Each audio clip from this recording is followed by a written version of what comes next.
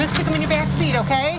There you go. You have a great evening, okay? There you go. Thank you. You have a good day. Car after car, thousands came from all over mid-Michigan for today's mask giveaway. Mount Pleasant, Bay City, and even... We came all the way from Grand Blanc. No, you did not. Yes, we did. Oh my gosh. Well, thank you guys for coming. Thank you. We appreciate it. Some were lined up for hours at our 4 locations, hoping to snag one of the 30,000 masks made by the Workwear store.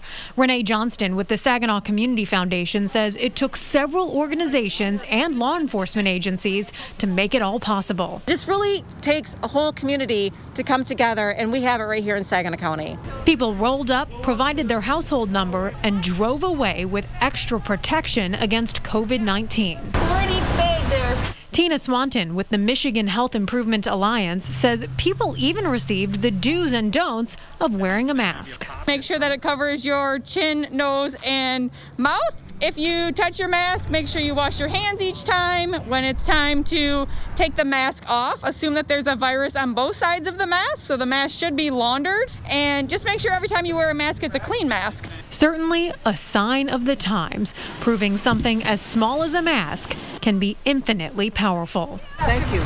We really appreciate it. Thank you for making the masks. I appreciate you guys. Thanks for coming. Nice to meet you guys. Definitely. Have a good one.